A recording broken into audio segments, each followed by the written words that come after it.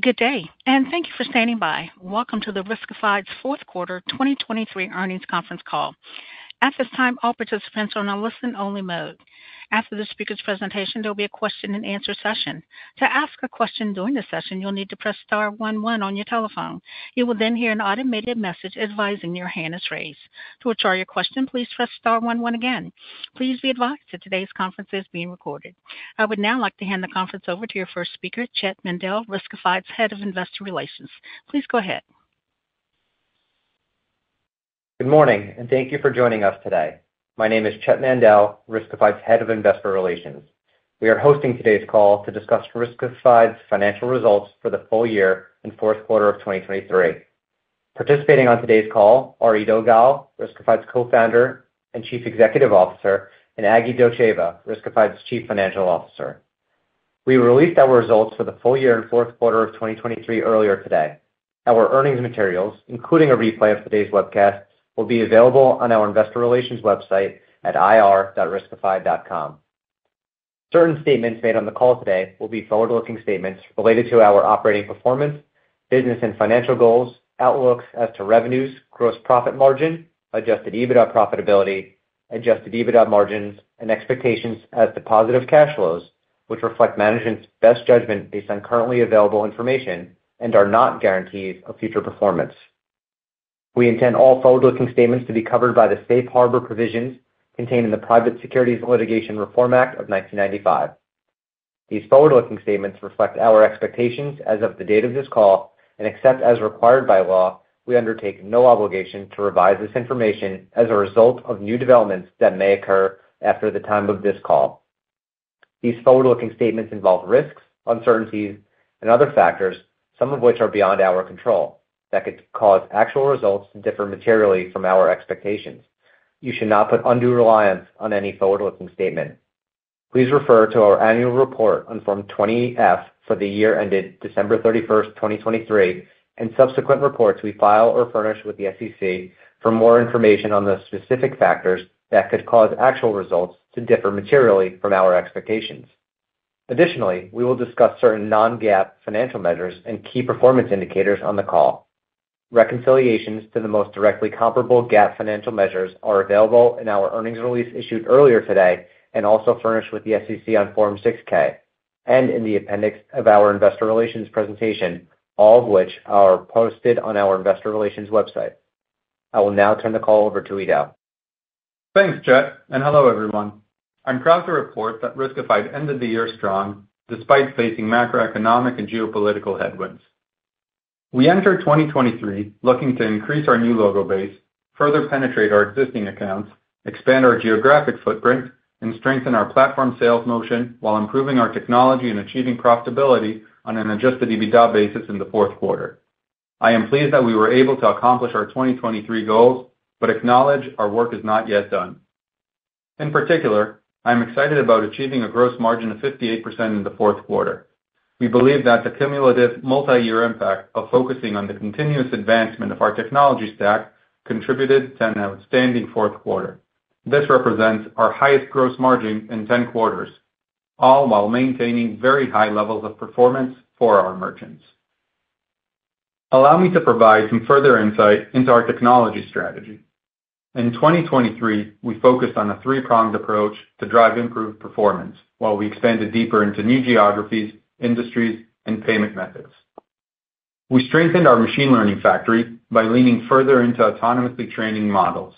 This allows us to train, test, and deploy models more quickly, which in turn expands the capacity of our data scientists to develop and enhance additional features to drive powerful performance. And finally, we built out an automated performance management platform designed to optimize approval and chargeback rates per merchant in an automated and constant way. We believe that this automation will allow us to continue to scale the business with high leverage.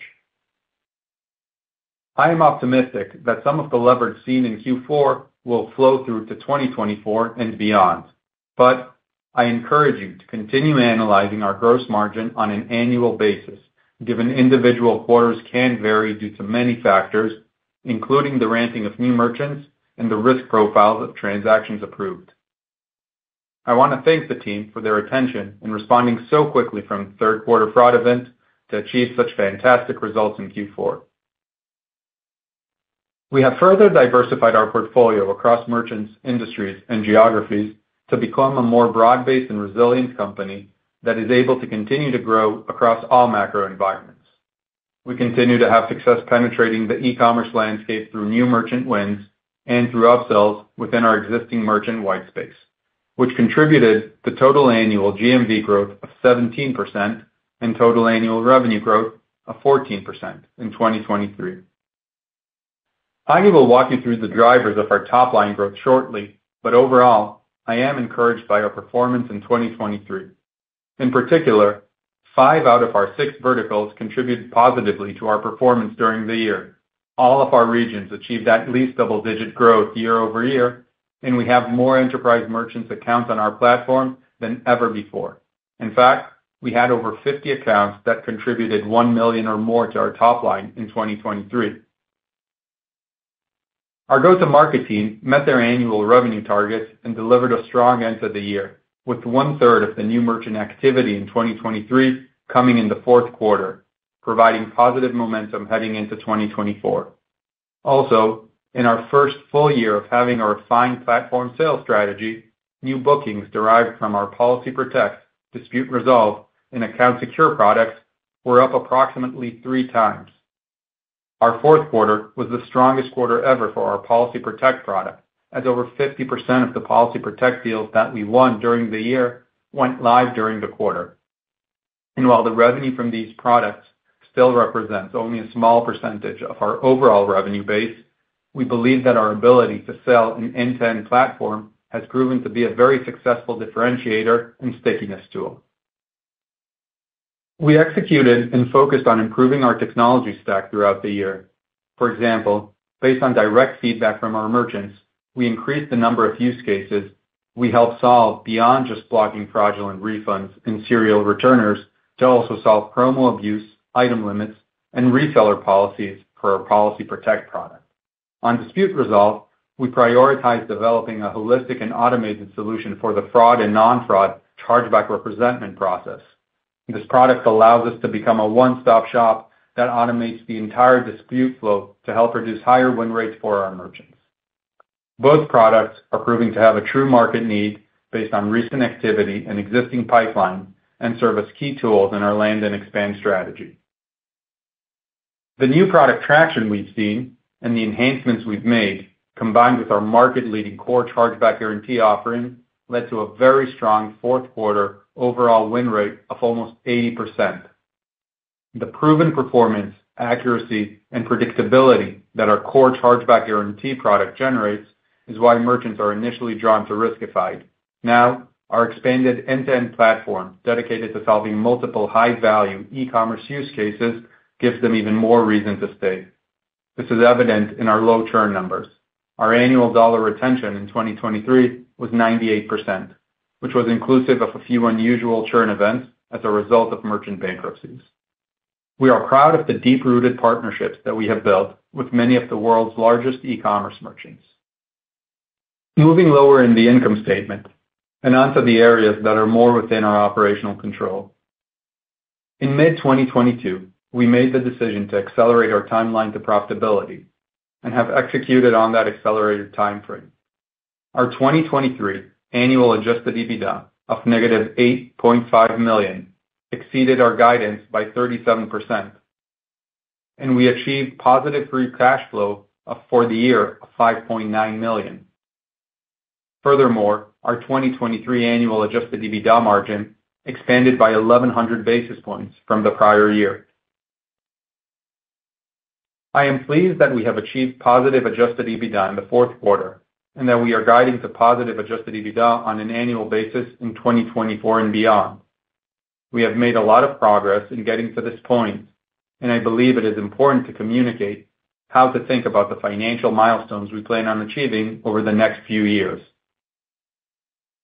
As a management team, we are building towards adjusted EBITDA margins between 15% and 20% by 2026. In addition, we also plan on achieving positive adjusted EBITDA inclusive of our share-based compensation expenses, by 2026. Allow me to provide some further context. Over the past 2 years, we have faced a challenging macro environment and volatile consumer spending, which has led to a net dollar retention in the low hundreds, down significantly from higher rates of 115 to over 120 that we've seen historically, even pre-COVID. Overall, this has produced lower growth rates than our historical norm and is not where we aspire to be longer term. We remain focused on accelerating our revenue growth, and we believe that there are multiple ways to achieve that. As a leader in e-commerce fraud and risk intelligence, we believe that we can capitalize on the large opportunities in front of us. As always, our goal remains to land and expand our platform with the world's largest e-commerce merchants, and the speed and frequency at which we are able to execute on this strategy is a top area of focus. In addition, potential improvements to our same cohort base would also result in a more positive impact on our net dollar retention rate, which would also allow us to grow revenue faster. However, even at similar revenue growth rates as compared to the last few years, we are confident in our ability to manage the business and how to optimize the operational levers available to us in our gross margin and OpEx line items to continue driving adjusted EBITDA improvements in order to achieve these targets. Overall, I am confident in our ability to efficiently run the business to constantly bring our top-line growth down to the bottom line. Before I turn it over to Agi to provide further color on our results and on our 2024 annual guide, it's important to highlight our commitment to managing share-based compensation expense and dilution to meaningfully lower levels than they are currently at. First, in 2023, share-based compensation expense as a percentage of revenue decreased by approximately 500 basis points from 2022. And in 2023, we granted approximately 30% fewer equity awards as compared to 2022. We expect to see share-based compensation as a percentage of revenue continue to decline in 2024. Many of the larger awards that we granted in 2021 through 2023 have a 4 to 5 year vesting period, and as these awards complete their vesting requirements by the end of 2026, we expect to see a meaningful drop-off in our share-based compensation expenses. Second, and perhaps even more important to discuss, is our focus on controlling our equity awards to meaningfully lower levels. In 2023, equity awards granted represented approximately 6% of our weighted average dilutive shares, down from approximately 9% in 2022. We anticipate that this number will be approximately 4 to 5% in 2024 as we continue to manage the business in a disciplined manner. Assuming valuation levels similar to today and absent any unanticipated executive or senior hiring and any additional buyback authorization, we expect to target similar levels going forward. Third, since the implementation of our $75 million share repurchase program in November, we have repurchased approximately 7.6 million shares at a total cost of $34 million as of February 29. We remain committed to repurchasing our shares at what we believe are attractive valuation levels. Looking forward, we are excited and energized by the opportunity in front of us in 2024. There is plenty of white space for us to penetrate, and we believe that our product and platform leadership position will allow us to do that. Combined with the global network scale that we have built and the financial and operational discipline of our business model, I have great confidence that we are well-positioned to execute on these initiatives for the benefit of our shareholders. Now, over to Agi. Thank you, Eido, team, and everyone for joining today's call. We achieved fourth quarter revenue of $84.1 million and full-year revenue of $297.6 million, up 6% year-over-year and 14% respectively. Our fourth quarter GMV of $35.2 billion was the highest quarter of volume reviewed in our history. This was driven by continued new and upsell growth and solid Black Friday through Cyber Monday holiday activity, which grew approximately 6% compared to last year's season. For the full year, we grew our GMV 17% to $123.1 billion. During the fourth quarter, we had strong performance in our home category, primarily driven by upsell activity, and in our food category, primarily driven by new merchants.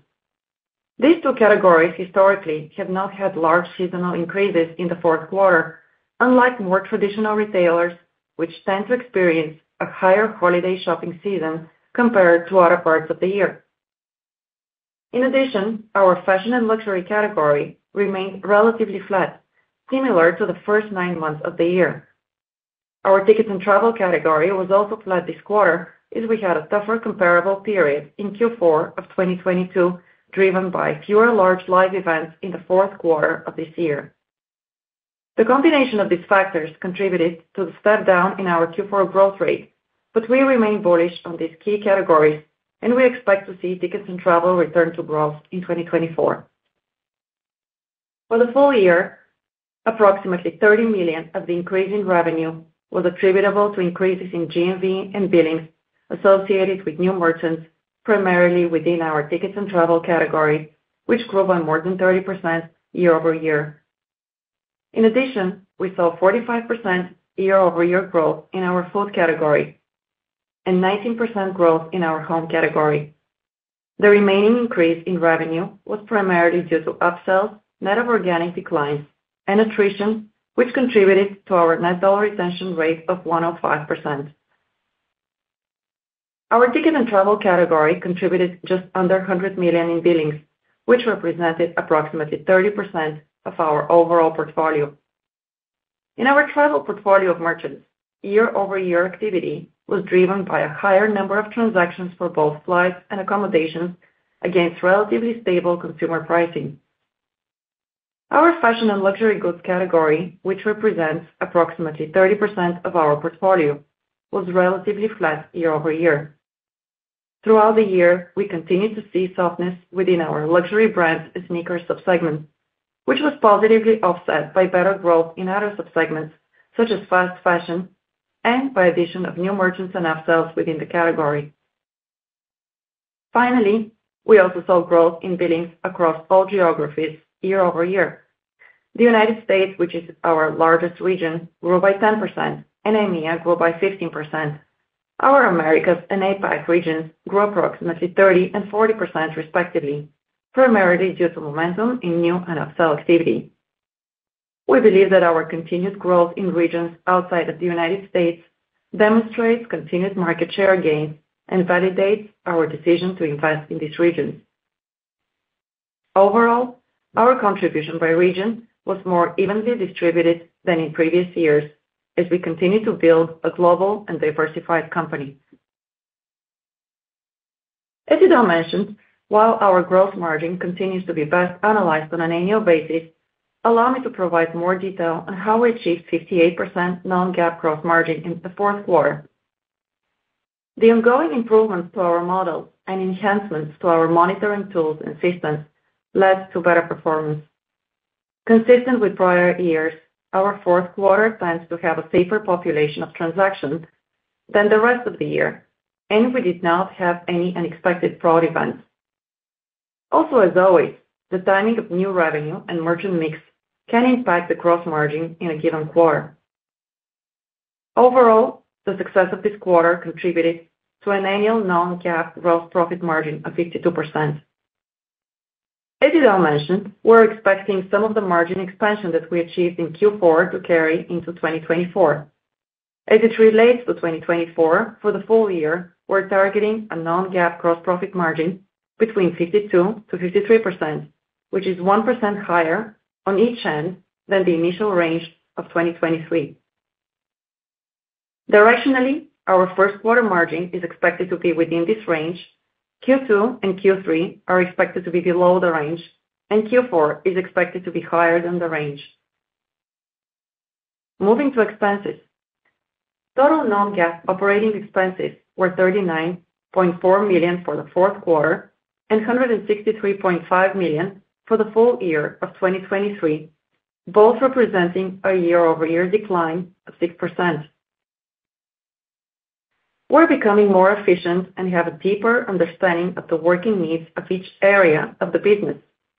We ended the year with decreased costs across most areas of spend, with savings generated through the negotiation of contracts in our AWS and other optimization efforts of our data sources, lower human resources expenses resulting from decreased headcount and recruiting needs, more focused spending in our sales and marketing line item, and savings from subleasing space.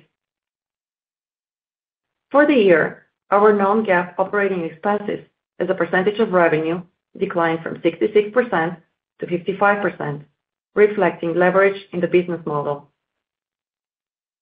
We anticipate continuing to see further leverage in 2024 compared to 2023 and anticipate operating at approximately $40 million per quarter run rate. In addition, we have now substantially completed the global expansion of our go-to-market footprint, and we expect to start seeing improved leverage as we further realize the returns on these previous investments. In the fourth quarter, we achieved our strongest adjusted EBITDA results ever, with $9.7 million in positive adjusted EBITDA. To highlight exactly how much progress we have made in achieving profitability, our adjusted EBITDA margin of 12% in the fourth quarter compares with -10% in Q4 of 2021, which was the first full quarter of operations following our IPO. For the year, we reported -$8.5 million in adjusted EBITDA, an improvement of nearly 80% year-over-year. Our annual result represents 1,100 basis points expansion in our operating margin from the prior year. I'm extremely pleased by our ability to execute on our profitability goals on an accelerated timeline and have set ourselves up for profitability on an adjusted EBITDA basis in 2024.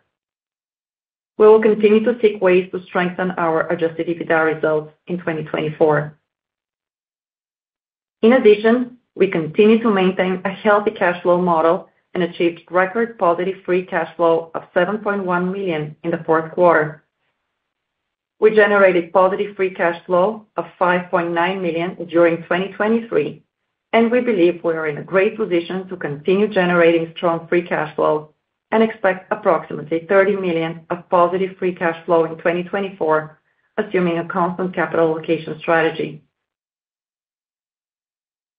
Moving to the balance sheet, we ended the year with approximately $475 million of cash, deposits, and investments on the balance sheet, and we carry zero debt. This amount represents a decline of approximately $3 million from last year, primarily due to our repurchase activity in the fourth quarter of 2023, offset by the strong free cash flow activity mentioned previously. This leads me to the topic of capital allocation. On November 20th, 2023, we received Israeli court approval to begin executing our previously announced share repurchase program. Since receiving this approval, we have been aggressive in utilizing this program to take advantage of what we believe are attractive repurchasing opportunities. In the fourth quarter, we repurchased approximately 3 million shares for a total price of approximately $13.1 million. As of February 29th, year-to-date, we have repurchased an additional 4.5 million shares for a total price of $20.8 million. We anticipate that our repurchasing activity will more than offset the dilutive impact of equity issuances associated with option exercises and vesting of RSUs in 2024. At valuation levels well below that of companies with similar financial profiles, we believe that we have a great opportunity to continue repurchasing our stock at attractive prices. We continue to believe that our strong balance sheet and liquidity position are strong, underappreciated assets. We will continue to be thoughtful in how we utilize our capital to drive shareholder value, including executing on additional repurchases and opportunistic bolt-on M&A. As we previously announced on February 13th, as part of our effort to drive faster and more meaningful progress towards our margin targets, we made a decision to reduce our global workforce by approximately 6%. We expect to recognize net operating expense savings related to this reduction of approximately $6 million on an annualized basis, subject to reinvestment, which is factored in our 2024 outlook. As a result of the reduction in force initiatives, we anticipate recording an incremental expense of approximately $2 million, primarily in the first quarter of 2024. This expense primarily relates to severance payments, employee benefits, and other costs related to the reduction in force. Charges incurred in connection with the reduction in force are excluded from adjusted EBITDA guidance. The actual amounts mentioned could differ slightly from what is currently expected upon the completion of this reduction. We ended 2023 with 742 employees, a decline of 5% from the prior year, and following the completion of this reduction, we will have approximately 700 employees. Now turning to our outlook. As we look forward to 2024, we currently anticipate revenue of between $323 million and $335 million, or $329 million to the midpoint. Consistent with the past 2 years, we anticipate that our growth will be driven primarily by new activity, and at the midpoint of our guidance, we're forecasting a relatively similar net dollar retention rate as of 2023. The behavior of the macro environment, either positively or negatively, can impact our net dollar retention rate and may ultimately determine where we fall within our revenue range. In addition, we feel confident about the new business activity levels, which is supported by a more robust pipeline than at this point last year. Like we saw this year, the timing of when new merchants go live during the year can be difficult to predict and may have an impact on our calendar year revenues. For modeling purposes, we currently expect all of our quarters in 2024 to reflect a similar percentage of the total revenue as they did in 2023. Now let me discuss our adjusted EBITDA outlook. We currently expect adjusted EBITDA to be between $10 million and $17 million, or approximately $13.5 million to the midpoint. The midpoint of our adjusted EBITDA guide represents additional margin expansion of approximately 700 basis points from the prior year, demonstrating leverage in the business model and the commitment to managing the business in a disciplined manner. Overall, I'm encouraged by our market positioning and executing on the elements within our operational control. Heading into 2024, we have set ourselves up to be a more productive and leaner company in a challenging environment, and Ido and I remain excited by the continuous prospects for long-term growth and our ability to deliver value to our shareholders. Operator, we're ready to take the first question, please. Thank you. As a reminder, to ask a question, you'll need to press star 11 on your telephone. To withdraw your question, please press star 11 again. Please stand by while we compile the Q&A roster. Please wait for your name to be announced. One moment for our first question. Our first question comes from the line of Will Nance with Goldman Sachs. Your line is now open. Hey, guys. Appreciate you taking the question and appreciate all the details on the long-term targets by 2026. So maybe I'll kind of start there. I think just some kind of back-of-the-envelope math, it seems like you can kind of hit the low end of that EBITDA margin target with kind of flattish gross margins, flattish OpEx, and revenue growth in the low double digits.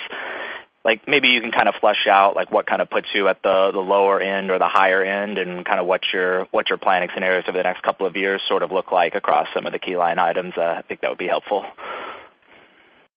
Hey, Will, sure. So look, I think there are a lot of different permutations across revenue, gross margin, and OpEx that would get us to kind of various scenarios within that range. And I think that I just have confidence that as a management team, quarter by quarter, as we see how things are progressing, we understand the levers and how to get to those areas, whether it's, kind of faster traction, some of the newer products, which, help outperform on the margin side, whether it's some acceleration on the revenue growth. So again, a lot of different combinations to take us there. But if I look at, the margin improvements this year, 1,100 basis points, 24 guiding to 700 at the midpoint, I think we understand how to achieve those results in various conditions. Got it. That's helpful. So a lot of different ways to hit the range. Okay, and then maybe on the gross margin outperformance this quarter, just maybe you could dive a little bit deeper on that. It sounded like a couple of different factors contributing to that, and at least some of that is carrying forward into the outlook into 2024. So, I think the numbers were something like 300 or 400 basis points of outperformance. Like, what would you kind of ascribe most of that to, and how should we think about kind of room for further improvements in the gross margins longer term? Yeah, so I think the holistic story is, look, there was a lot of focus from, the management, the employees post the Q3 fraud event to make sure that we focus and button everything down. But really, it's the technology platform that we've developed over the past few years that allowed us to automatically manage performance on an individual level for all of our merchants. It's a combination of, the holiday season just being safer volumes in general. The fact that we had, some of the go-lives went live later in the quarter, and newer merchants tend to start off with a higher chargeback rate. And in fact, I kind of encourage everyone to look at the supplemental material. I think there's a very illustrative chart that shows how performance improves for different cohorts over time. So I think all of those factors holistically together, kind of factored into the outperformance in the quarter. And we're very pleased. We do believe that some of that will carry forward, but I do want to kind of mention that this is best analyzed on an annual basis. Got it. Super helpful. Appreciate all the details in the supplement today as well. Thanks for taking the questions. Thank you. One moment for our next question, please. Our next question comes from the line of Ramsey El-Assal with Barclays. Your line is now open. Hi, good morning, and thanks for taking my question. I wanted to ask about revenue retention and maybe ask you to comment a bit further on, given the lower net dollar revenue retention this quarter, is that you mentioned primarily sort of macro and lower consumer spend as the driver. So I'm just trying to understand, is that sort of like a lower same-store sales given macro pressure rather than, customers, reducing scope, or it doesn't sound like exiting the platform, but just any more color you could provide on those dynamics around revenue retention would be helpful. Yeah, sure. And thank you for the question. So we do disclose our net dollar retention on an annual basis. I believe that there's a lot of lumpiness during the quarter, but on an annual basis, it presents like a good overall picture. I think some of the factors that are going into our net dollar retention this year compared to prior years, since IPO, I think that the retention has kind of hovered around 100. This year is a little bit higher than last year.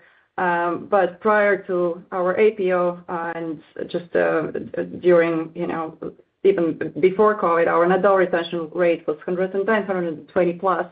And I would say the main factor there was some of the macro trends and some of the growth profile in our merchants at a different kind of macro environment.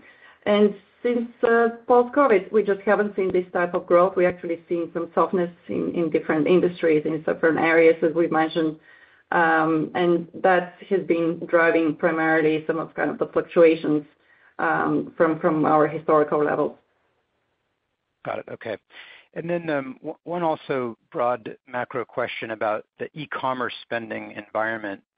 What you're seeing now, what you're expecting in 2024 versus what we've seen the past couple of years. I guess the question is, do you think that where are we now in terms of a normalized e-commerce spending pattern for consumers? I know we've seen, goods versus services and travel spending swing around and maybe a discretionary spending pull forward, other sort of cycles within cycles. I know this is kind of a tough question without a crystal ball, but where do you think we are now in terms of normalization, or is this the new normal?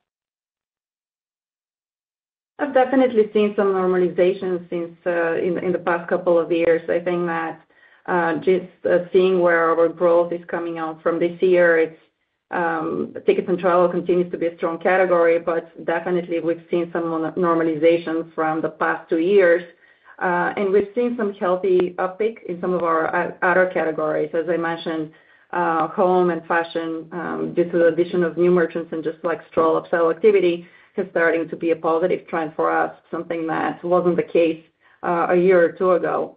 So all in all, like just looking at our merchant spends, what we see on our end, I'll say that definitely it's heading towards normalization and more kind of healthy contribution from growth from a number of areas. But there's still definitely some softness. We've kind of mentioned some subsegments with high luxury fashion or sneakers. There's still areas that are continuing to be soft.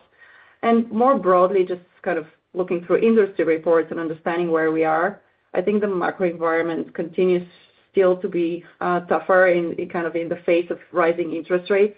Now there's a prospect that these are going to stabilize or maybe start decreasing.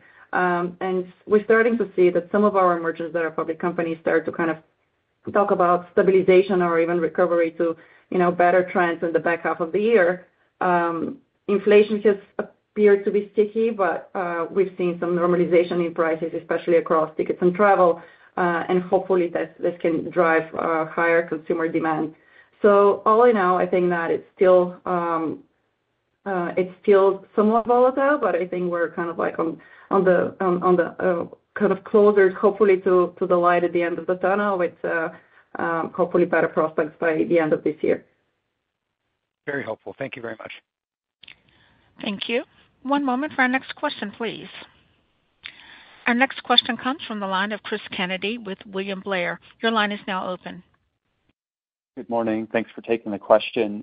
Can you talk about some of the newer initiatives, the non-chargeback guarantee products and services? You mentioned they don't represent a large portion of revenues today. Can you just talk about when you think they will move the needle? Yeah. I think we have great momentum. So we mentioned that the revenue from them grew 3x in 23, and that specifically for our policy product in Q4, we saw, almost over 50% of the go lives of the year went live. So we think the momentum is great. And they're also helping us generate more conversations, increase the win rates also on our core chargeback guarantee. And that helped us result in that kind of almost 80% win rate in the quarter. So we think they're already contributing meaningfully to our success. And I think that the momentum is going to carry forward into 24, and we'll continue to see increased usage of them, and we'll continue to solve more pain points and kind of get it in the hands of more and more clients. And I'm sure that more meaningful revenue uplift will come once we do that. Okay. Thank you. And then just real quickly, going back to the net dollar retention, what levers do you have to improve that, go from 105% back to your historical average of 115 to 120? Is there anything that you guys can do to drive improvement there? Thank you. Yeah, I mean, look, if you just think about the way that number is built, the more we upsell, cross-sell, and better retain our clients, the higher this number will be. We're definitely focused on executing on those paths. Just to highlight again that if we were to compare today's net dollar retention to that of the prior periods where it was higher, the biggest difference is in kind of the macro same stores category. Having said that, again, we still focus on the things that are control in order to improve that. Great. Thank you for taking the questions. Thank you. One moment for our next question, please. Our next question comes from the line of Terry Tillman with Truist Securities. Your line is now open. Yeah, good morning, Ido, Agi, and Chet. Thanks for taking my questions. Nice to see the EBITDA progression. Just the first question, it's kind of a mouthful, and then I had a follow-up for Agi. But Ido, for you, in terms of you guys have touted in the past this powerful ROI where it drives more revenue and also reduces costs around chargeback.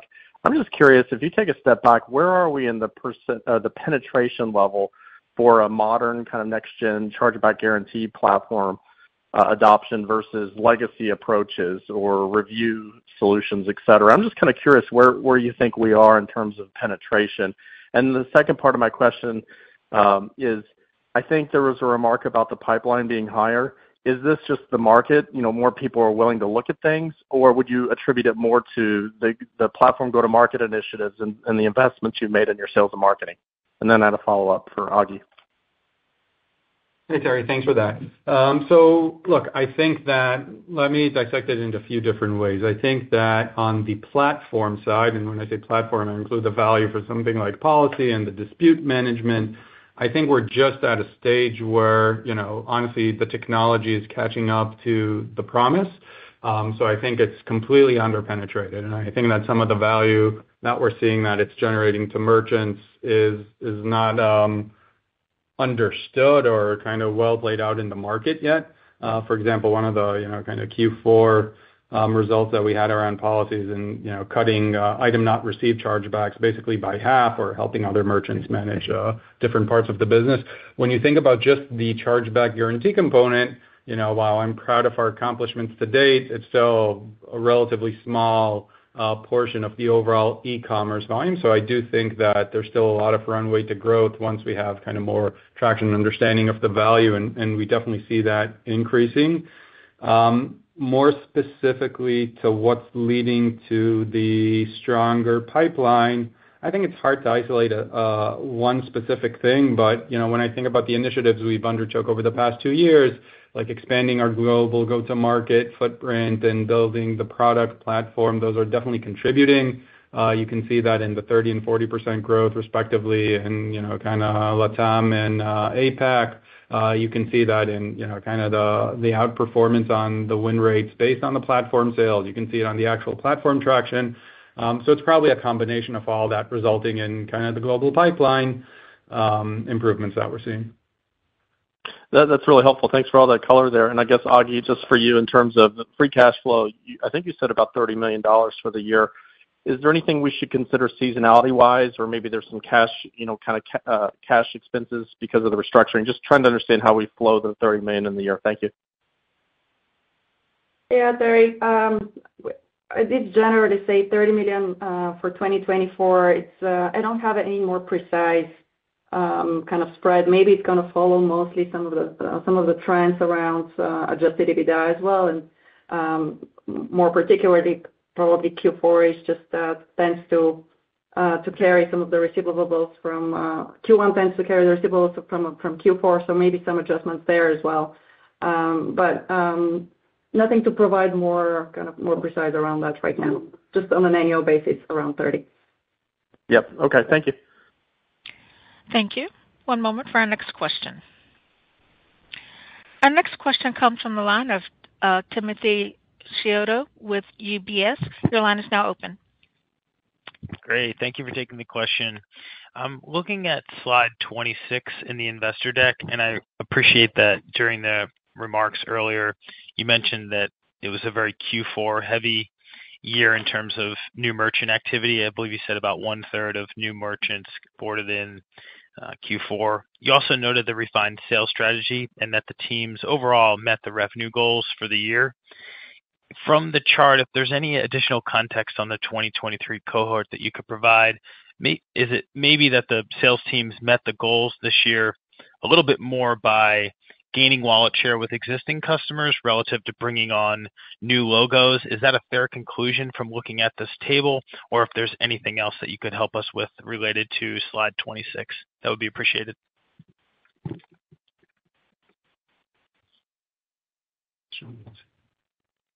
Yeah, I think the distribution between new and upsells is somewhat similar with prior years, so I don't think there's anything unique or different to call out in that regards. Okay. Okay, thank you. Yeah, I was just looking at the... It's relatively... Oh, go ahead, Agi, sorry. Yeah, just to kind of point as well. It's relatively even between new and upsell. Okay, great. Okay, thank you for taking the question. Thank you. One moment for our next question, please. Our next question comes from the line of Brent Bracelin with Piper Sandler. Your line is now open. Good morning. Thank you for taking the question here. Great to see the commitment to profitability here going forward. My question, as we think about the growth profile of this business, it looks like on an annual basis we're stabilizing in the low teens. My question is, as you look forward, it does sound like the pipeline's a little stronger in this year versus last year.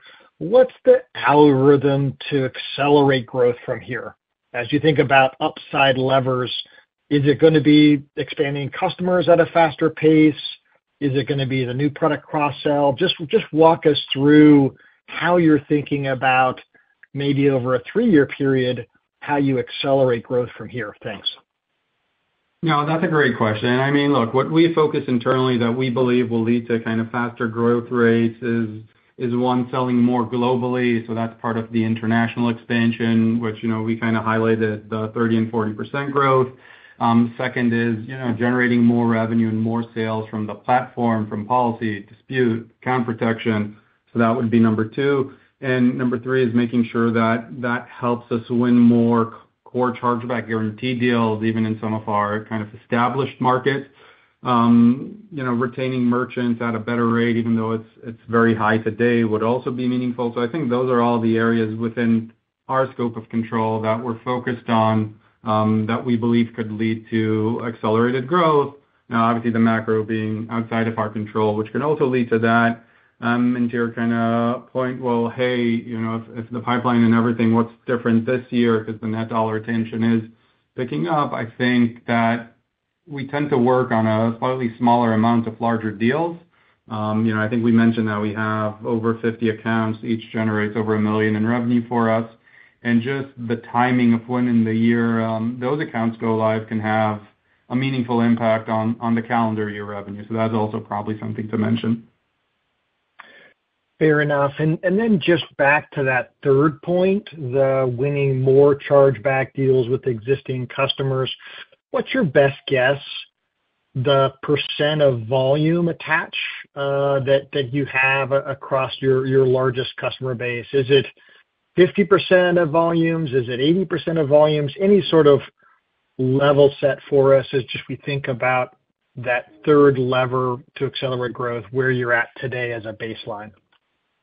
Sure, that's a great question. I mean, it's after lots of ins and outs throughout the year, we're kind of around the 30+% range, which is actually a bit similar to historical years. Helpful color. My last question is really around automation. You mentioned several internal efforts to further automate some of the internal processes and procedures to be able to ramp capacity and drive leverage. Could you double-click into the biggest change from an automation standpoint that you're seeing success with? That would be helpful. Thanks. Sure. So I think we've created a platform that allows us to manage approval rates and chargeback rates in an automated way per merchant. Right. So it's something that historically someone would actually have to look at the performance and maybe manage the models or the different thresholds.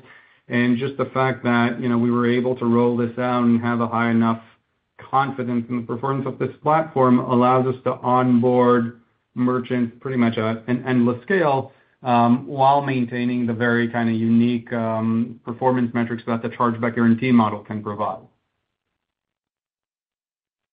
Helpful color. Thank you. And great to see the commitment to profitable growth going forward. Thanks. Thank you. One moment for our next question.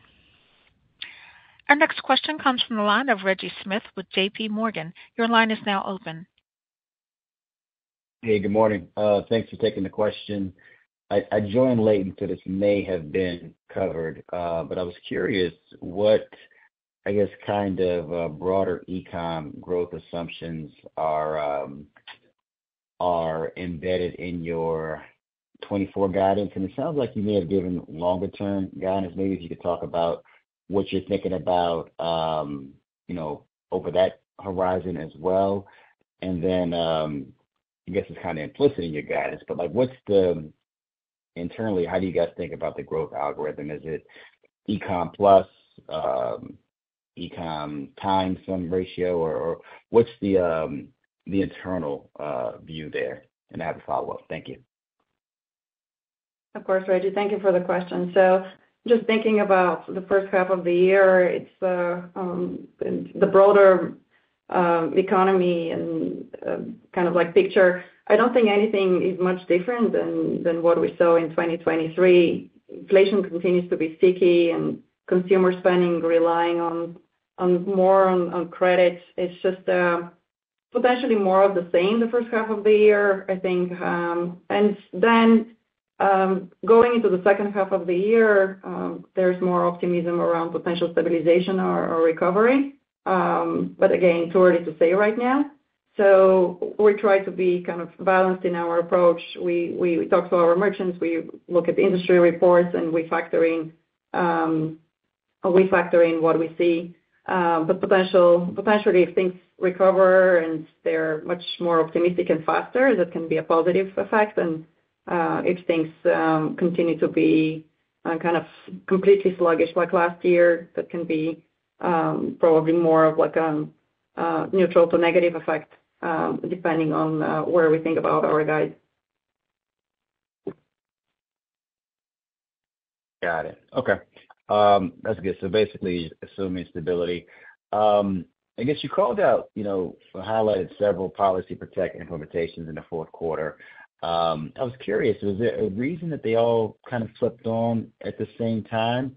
And maybe talk a little bit about the lead time for that type of upsell. Is there a reason that the fourth quarter would be particularly strong? And did you have any view or insight of that coming ahead of time? So lead time. Thank you.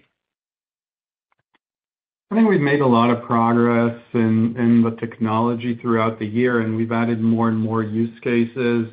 And as we've onboarded more merchants and have more testimonials and solve more use cases and understand better the ROI and how to sell it, it just naturally leads to better movement and traction.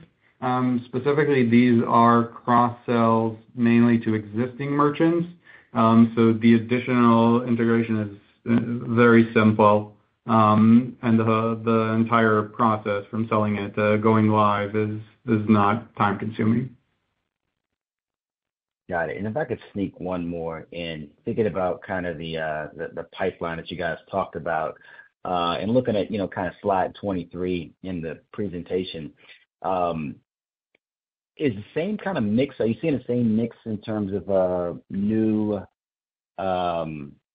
pipelines? Does it kind of approximate the current volume mix? Are you seeing any pockets of strength in any particular geography that would deviate from historic or your existing billings? Yeah, I think we continue to see more and more pipeline across the platform, continue to see it across the global areas where we have shown recent strength. So I would say it's diversified and reflective in kind of the overall performance of the business, the pipeline. So nothing unique to call out there. So roughly consistent with the current billing. Yeah, I would say so. Thank you. Thank you. I'm currently showing no further questions at this time. I'd like to turn the call back over to Mr. Eido Gal, Founder and Chief Executive Officer, for closing remarks. Thank you, everyone, for joining. The team and I are very excited for the year ahead, and we look forward to updating you on our progress. This concludes today's conference call. Thank you for your participation. You may now disconnect. Everyone, have a wonderful day.